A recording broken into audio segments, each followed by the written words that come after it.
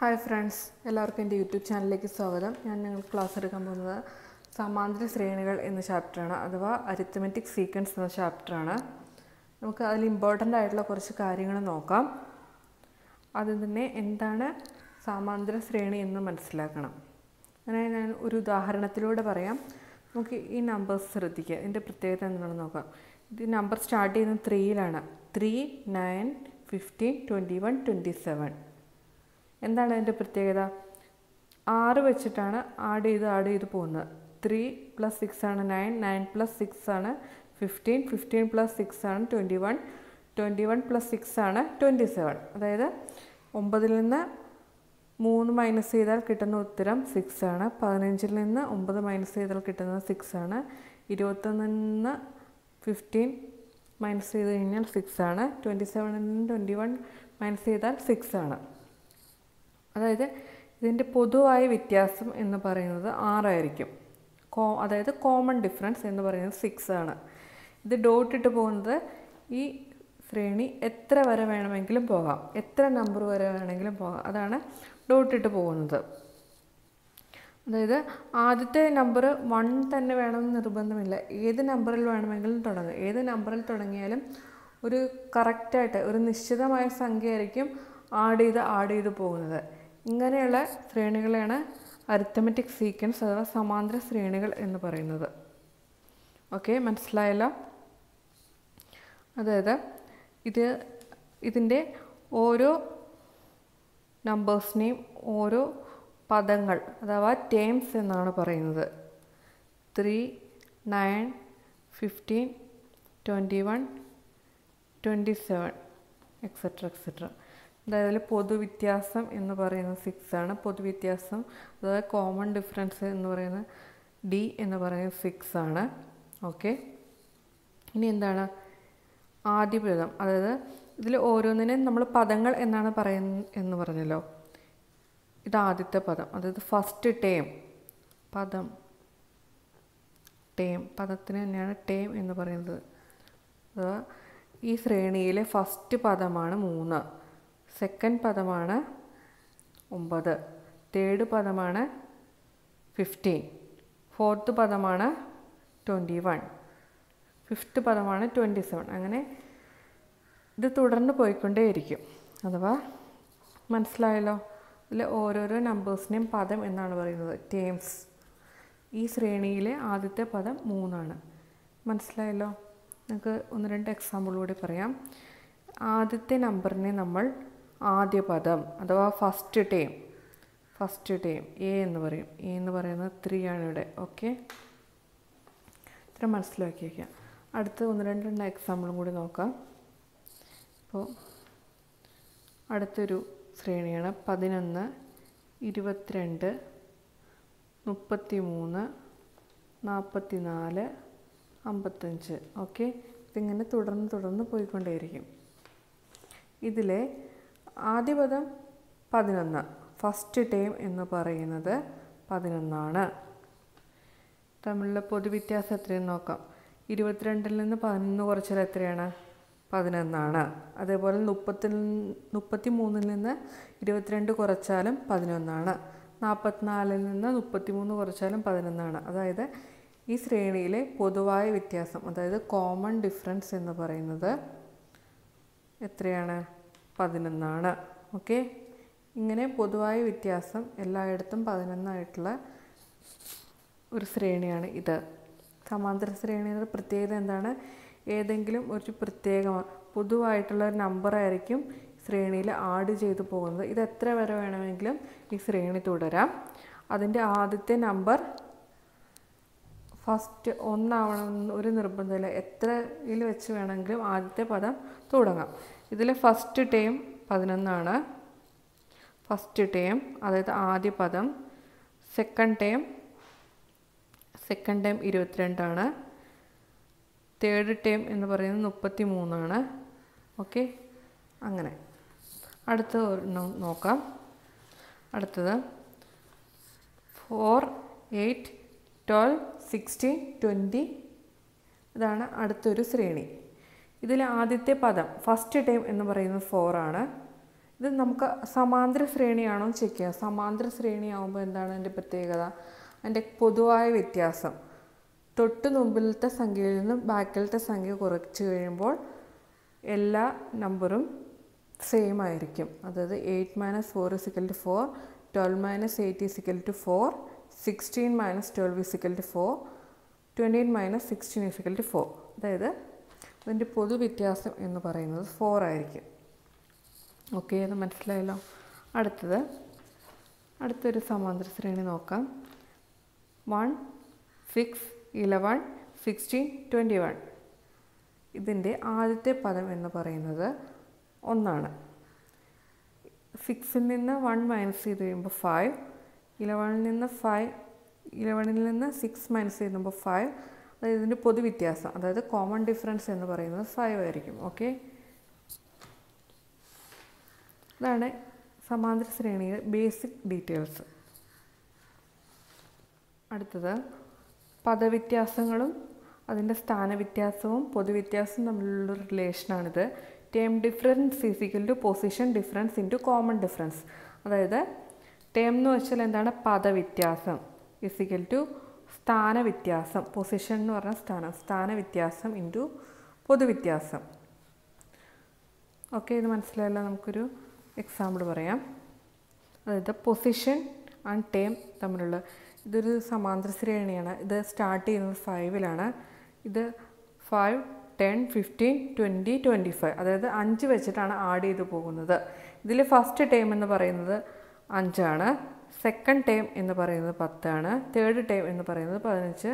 Fourth term എന്ന് പറയുന്നത് 20. Fifth term 25. Okay, അതിൽ ഫസ്റ്റ് ടേം 5 ആണ്. ഫോർത്ത് ടേം 20 ആണ്. പൊസിഷൻ ഡിഫറൻസ് എന്ന് പറയുന്നത് എത്രയാണ്? പൊസിഷൻ, അതായത് സ്ഥാനവ്യത്യാസം 4 - 1, അതാണ് ഇവിടെ കിട്ടിയിരിക്കുന്നത് 3. ടേം ഡിഫറൻസ്, അതായത് എന്താണ്? പദവ്യത്യാസം, പദങ്ങൾ തമ്മിലുള്ള വ്യത്യാസം. അതായത് 4ാമത്തെ പൊസിഷനിലുള്ള 20ഉം 5ഉം തമ്മിലുള്ള വ്യത്യാസം എന്ന് പറയുന്നത് 15 ആണ്. 15 എന്ന് പറയുന്നത് 3 × 5. കോമൺ ഡിഫറൻസും സ്ഥാനവ്യത്യാസവും ആണ്. ഓക്കെ, ഇത് മനസ്സിലായല്ലോ. അടുത്തത് ഇമ്പോർട്ടൻ്റ് ആണ്. നമുക്ക് 1-2 പ്രോബ്ലം ചെയ്യാം. അടുത്ത ഒരു ശ്രേണിയാണ് 11, 22, 33. ഇതിൻ്റെ ആദ്യ പദം ഫസ്റ്റ് ടേം എന്ന് പറയുന്നത് 11 ആണ്. സെക്കൻഡ് ടേം 22 ആണ്. തേർഡ് ടേം 33 ആണ്. നമുക്കിനി എന്താണ് കണ്ടുപിടിക്കേണ്ടതെന്ന് വെച്ചാൽ 25th ടേം ഏതാണെന്ന്, 25th പദം ഏതാണെന്ന് കണ്ടുപിടിക്കണം. അതിൻ്റെ 25th പദങ്ങളുടെ അത്രയും പദങ്ങളുടെ തുകയും കണ്ടുപിടിക്കണം. ഇതിൽ 25ാമത്തെ പദം കണ്ടുപിടിക്കാനുള്ള ഇക്വേഷൻ എന്ന് പറയുന്നത് x25 =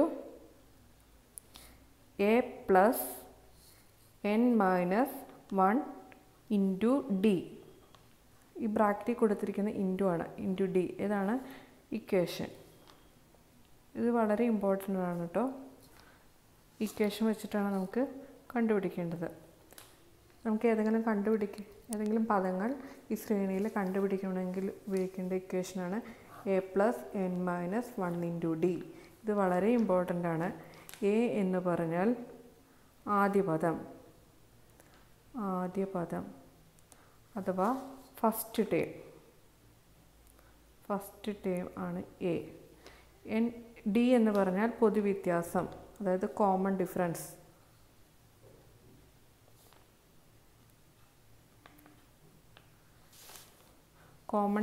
ആണത്.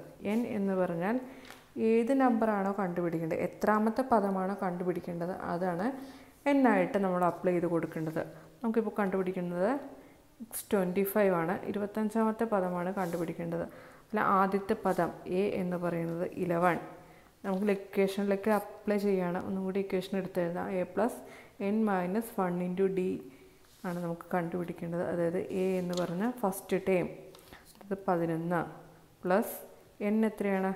n എന്ന് പറഞ്ഞാൽ 25ാമത്തെ പദമാണ് നമുക്ക് കണ്ടുപിടിക്കേണ്ടത്. അപ്പോൾ 25 ഇവിടെ അപ്ലൈ ചെയ്ത് കൊടുക്കേണ്ടത്. 25 - 1 d എന്ന് പറഞ്ഞാൽ പൊതുവ്യത്യാസം എത്രയാണ്? പൊതുവ്യത്യാസം 11. ഓക്കെ, നമുക്കത് 11 പ്ലസ് അതും ബ്രാക്കറ്റിൻ്റെ അകത്തുള്ളത് ചെയ്യുക. 25 മൈനസ് 1 എന്ന് പറഞ്ഞാൽ എത്രയാണ്? 24. 24 ഇൻറ്റു 11. ഇനി അതിന് ശേഷം ഇതാദ്യം ചെയ്യുക. 24 ഇൻറ്റു 11 ചെയ്തതിന് ശേഷം അടുത്ത സ്റ്റെപ്പ് ഇടാം. 11 പ്ലസ് 24 ഇൻറ്റു 11 ടു 64 ആണ് എൻ്റെ ആൻസർ വരുന്നത്. ഇനി ഇത് ആഡ് ചെയ്യുക. 257. ഓക്കെ, ഇത് മനസ്സിലായോ? ഇത് 25ാമത്തെ പദമാണ്. ഈ ശ്രേണിയുടെ 25ാമത്തെ പദമാണ്. ഇങ്ങനെ കണ്ടിന്യൂസ് ചെയ്ത് വരുമ്പോൾ 25ാമത്തെ പദമാണ് 250 to 75. ഓക്കെ, ഇത് ഫസ്റ്റ് ടേം, സെക്കൻഡ്, തേർഡ്, അങ്ങനെ കണ്ടിന്യൂസ് ചെയ്ത് വരുമ്പോൾ ഇത് 25th ടേം ആണ്. ഓക്കെ, മനസ്സിലായല്ലോ?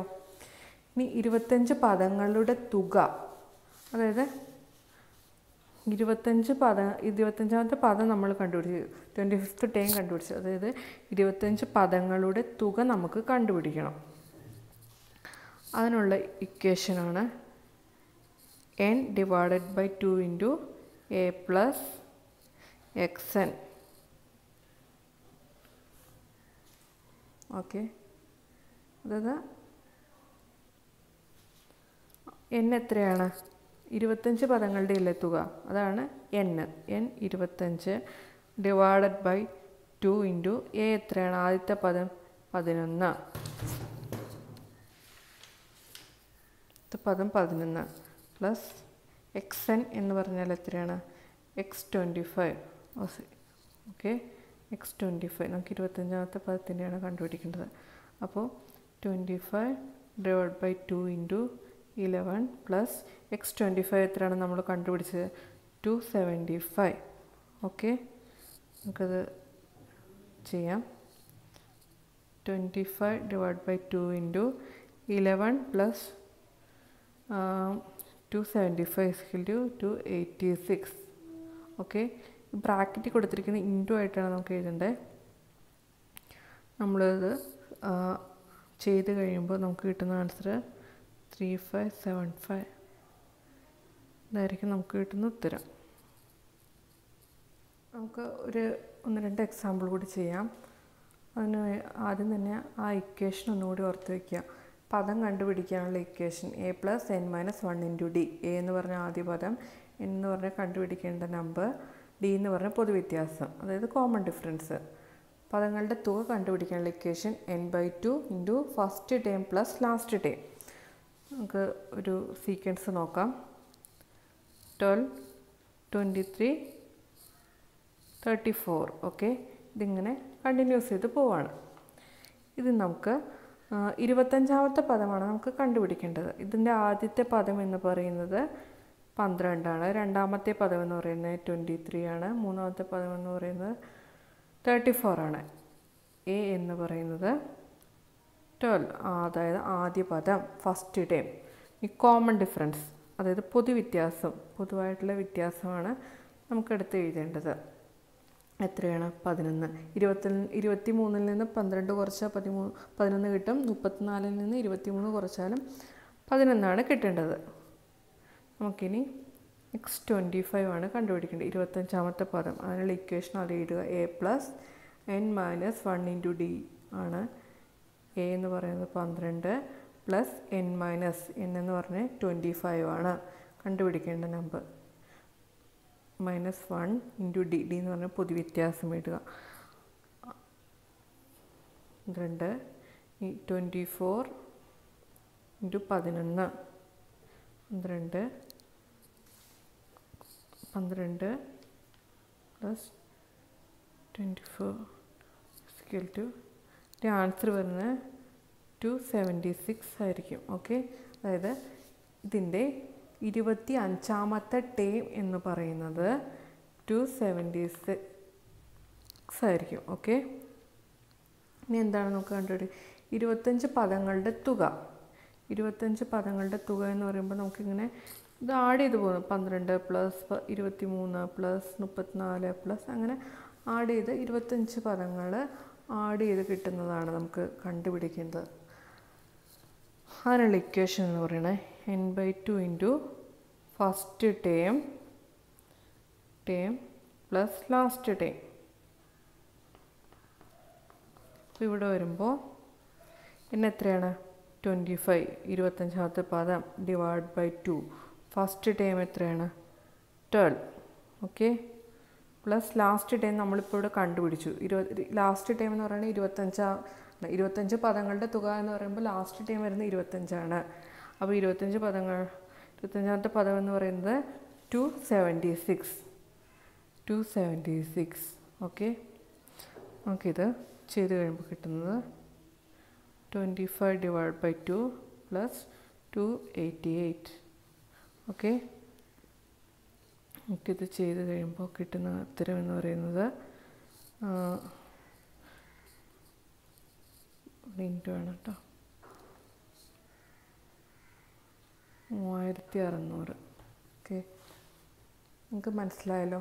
ഇത്രയുമാണ് ഞാൻ ക്ലാസ്സിൽ പറയാൻ ഉദ്ദേശിച്ചത്. എന്താണ് അരിത്മെറ്റിക് സീക്വൻസ് എന്ന് മനസ്സിലായി. അരിത്മെറ്റിക് സീക്വൻസിലെ